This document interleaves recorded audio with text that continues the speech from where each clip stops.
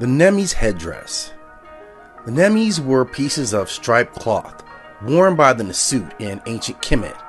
It covered the whole crown and behind the head and the nape of the neck, sometimes extending a little way down the back, and had lappets, or two large flaps, which hung down behind the ears and in front of the shoulders.